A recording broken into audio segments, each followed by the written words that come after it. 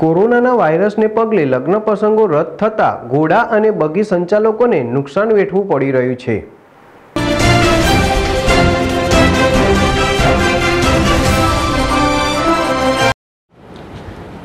Corona વાયરસના સંક્રમણથી બચવા માટે સામાજિક કાર્યક્રમો, લગ્ન પ્રસંગો તેમજ અન્ય કાર્યક્રમો ઉપર પ્રતિબંધ લગાવવામાં આવ્યો છે।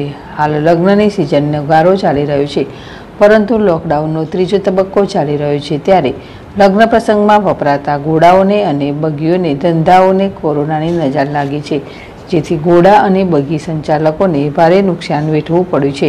નવસારી જિલ્લામાં અંદાજે 140થી વધુ ઘોડાઓ અને 25થી વધુ બગીઓ ઘોડાઓને રોજ 400 રૂપિયાનો ઘાસચારો લાવી ખવડાવવો પડે છે, પરંતુ હાલ ઘાસચારાની પણ વ્યવસ્થા ન હોવાથી ઘોડાઓની તબિયત લથડી રહી છે, ત્યારે બગી સંચાલકો ચિંતામાં મુકાયા છે।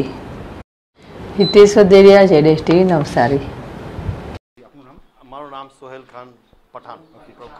ઘોડામાં શું સ્થિતિ નિર્માણ થઈ છે લોકડાઉનના પગલે મહામારીના? શું ઘોડામાં શું પરિસ્થિતિ થઈ છે? ઘોડા સંચાલનમાં, બગી સંચાલનમાં હાલમાં તો અમારા જેટલા બી ઓર્ડર હતા તે બધા કેન્સલ થઈ ગયા છે, અને ઘોડાને બેઠમાં ઘોડાને પણ તકલીફ થાય છે, જેવી રીતના ઘોડાને રોજ ચલાવવો પડે અમારે, તે પણ અમે ચાલતા નથી લોકડાઉનની અંદર, બરાબર? એટલે ઘોડા પણ લોકડાઉન થઈ ગયા છે।